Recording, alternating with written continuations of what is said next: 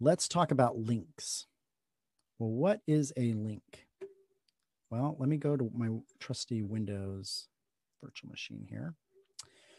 You guys are used to links, but you call them in Windows, they are called shortcuts. Usually you use shortcuts on your desktop. For instance, if I want to use the awesome Microsoft Edge browser, I just double click on it right here and it opens up, right? And there we go. Can't I just close you now? Setup is complete. Yeah, obviously I haven't ever used it yet.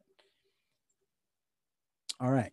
Now, you guys, you know it's a shortcut because it has this little arrow right here by it, right? If I delete this, does that actually delete Microsoft Edge from off my system? Oh no, I deleted it. I can't use Microsoft Edge anymore. I deleted it from my whole system. No, I just deleted a shortcut because the program is actually not right here on my desktop. The program is buried somewhere. It's in the C drive, program files, Microsoft, Edge, application. Oh, there it is. I think this is it right here. And I think if I click on that, good, I have it back. But now every time I have to start it up, I have to navigate to it here. Well, that's a pain, right? Why don't I just drag it out here and create a shortcut?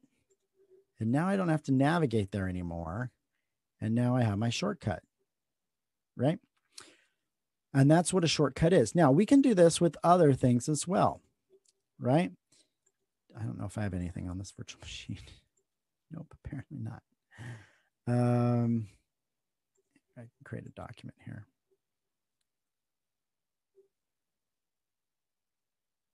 Text thing. Okay. Right, so I have this text document. I can create a shortcut with that as well, right here. So it's easier to get to here, right? I can do a shortcut here, and it doesn't always have to be on the desktop, right? I mean, if for some reason I wanted to, I could put the shortcut. I don't know how you do it here on Windows. Like, can I just do that? Okay. Yeah. So here's downloads, and here's the shortcut. And it's not that the document's really here in downloads. It's really here, but this is just a shortcut to it here, right? That's what it is. So you can do it any way you want, what's best for you. I mean, obviously the desktop is kind of the place you're at the most, and it's easy and convenient, right? That's why we built shortcuts there. Now, on a terminal, how do we build those shortcuts? And in Linux, we don't call them shortcuts. We call them links because they're linked to something else, somewhere else. And we have two types of them. We have something called a symbolic or soft link, and we have something called a hard link.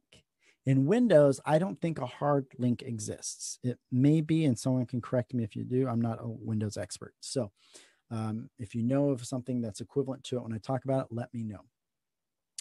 But a soft link is just like a shortcut in Windows. Okay. So what I'm going to do is I'm going to demonstrate that a few times. So I have file 3 here. You guys don't see my mistake. So it requires this full path, at least to be safe. I think that there's a way to do it shortened, but obviously I can't figure it out here. So that's how you build the symbolic link. So it's ln-s. What are you trying to link? And then where are you trying to link it to? Right? Now, what I do want to show you here is the ls-l command. If we're going to look at this file 3, I'm going to show you. So I'm doing the ls command again to my home directory, and I'm only, because my home directory has a bunch of stuff in it, I only want to show you my one link, right, file. That's why I'm giving you this path. Notice here that this starts with an L, which means it's a link. And it gives you, this is the link. And then it has this pointer, which means it's really connected to this file right here, right? Showing you that it is a link. So whatever I want to do here now, like I can do echo hello, right? Which just puts it on the screen. And in a few weeks here, you'll learn about redirection. What I'm doing here is I'm going to put this to the file3 file, which means I'm going to put hello into this file here, which is pretty cool. Watch. So if I just do cat file3, there's nothing inside the cat file or in the file3. So if I open up Vim, it's empty, right? But if I do echo hello, I could put it in this file3, and now I can do cat file3. And the word hello is in there now. See, hello. Okay. Now, if I go to my shortcut, it should be here on my desktop.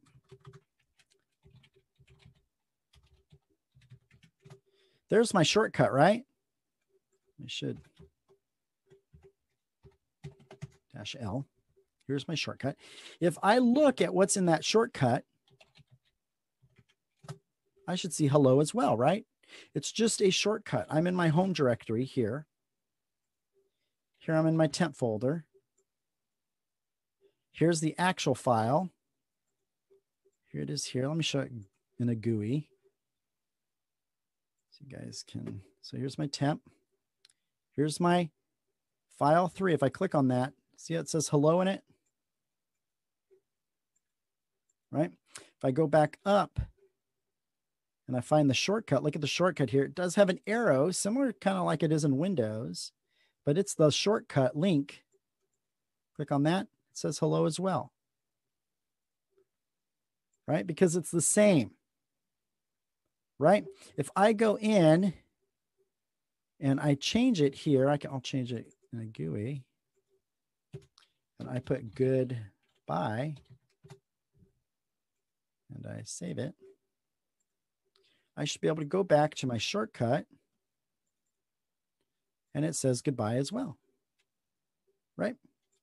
No, we're not learning anything to create. I'm trying to see if I can make the text bigger on here, but I can't. Sorry.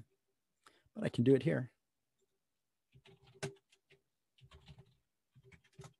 It says goodbye.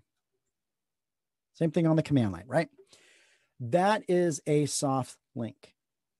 Okay. Now, what I do want to show you too is this. There's another LS option here, -I, which shows us the inode. And what an inode is, it's similar to kind of like a sector index on your hard drive. It's like the actual location on the hard drive. Like when your hard drive saves files, it indexes them in certain locations and it gives them a number.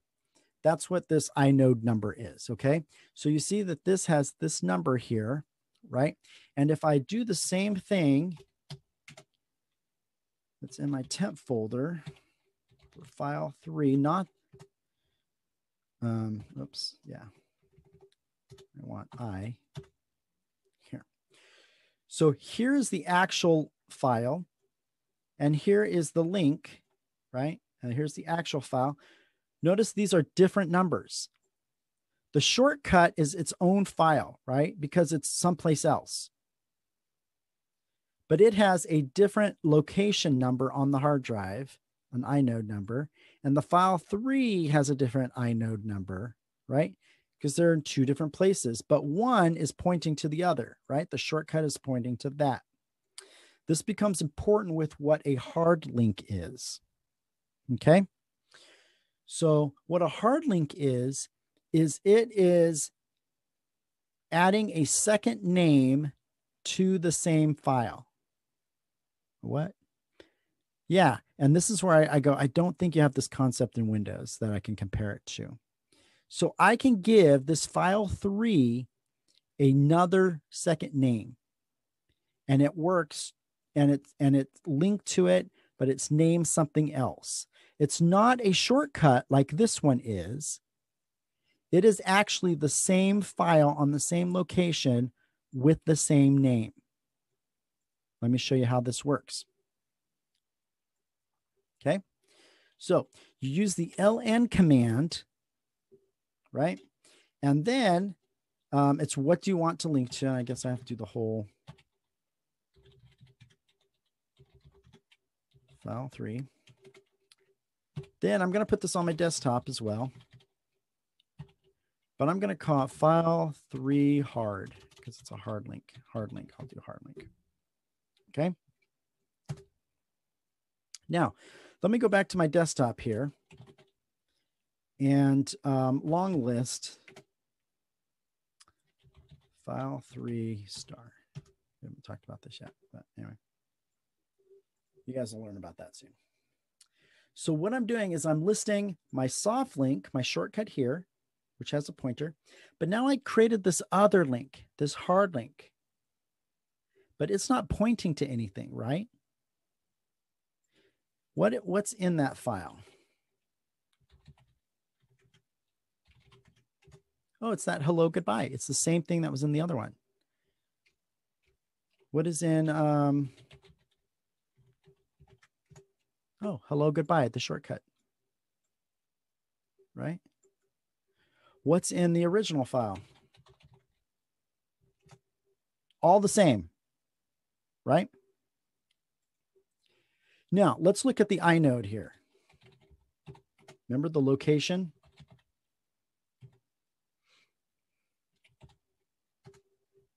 Okay, so the link is on this location. The hard link is on this location.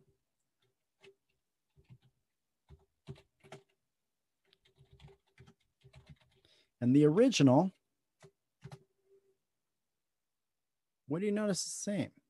The original has the same location on the hard drive where it actually is on the hard drive.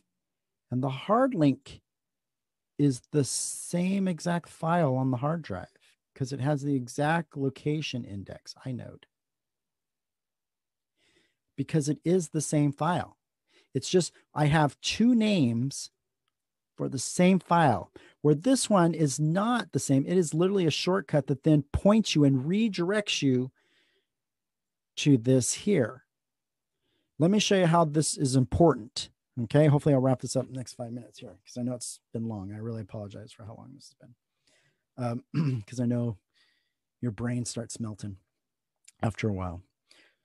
So if we look at this here, what I'm going to do is what would happen if I deleted the original file and I tried to access the shortcut? Well, let's test it out. Right? Right now, I can do cat file 3. There's my shortcut, and it tells it to me. The computer bursts into flames. Well, maybe. Let's test it out. Cat file 3 hard link. Yep, all the same. Cat temp file 3. All the same. I'm going to delete temp file 3. That is the original file. That's where everything linked to. Let me go up and look at what's on the link. Oh, doesn't exist anymore. Let me see if the original we know is gone, right? Does not exist. Let's see if I cat it. File 3 link. Nothing there. What if I do this? Now it's blinking. Look at that. Why is it blinking? Because it's a link. Here's the shortcut. But what the shortcut is pointing to doesn't exist anymore. We just showed that right here. There is no such file or directory. It doesn't exist. Let's look at our hard link.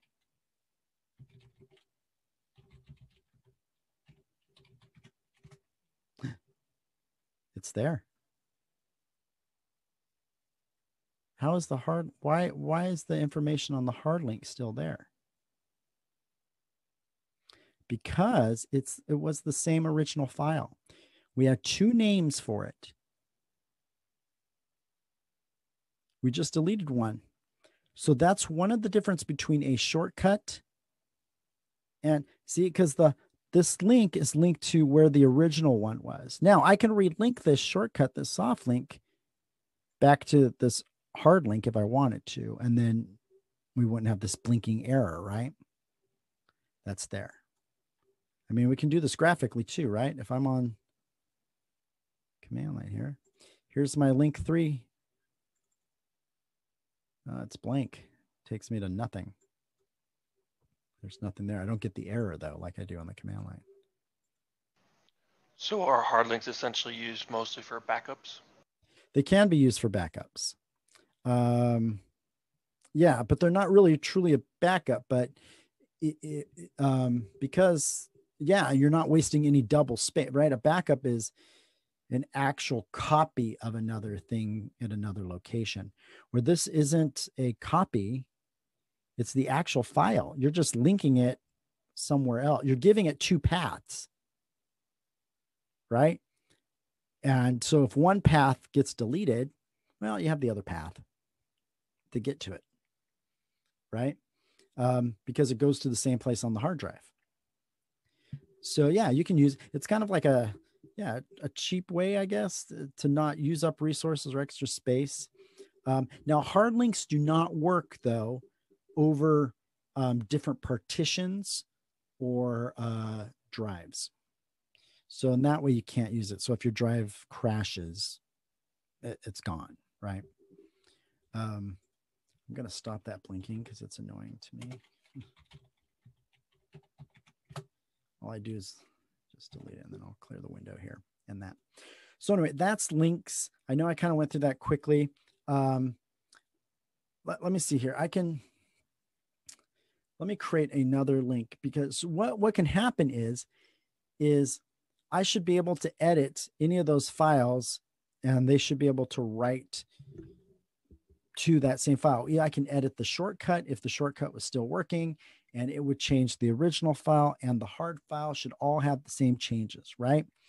I should be able to edit the hard file, and everything should be able to see the changes if I had all 3 set up again. If I deleted something, those changes would be affected. The problem is with that shortcut, it is absolutely tied to what you originally link it to. And if that gets deleted, the shortcut doesn't work anymore and it's gone. But to a hard link, it does not. So kind of just remembering those 2 principles between the 2, that's kind of what you need to get out of all of this. So that is hard and soft links.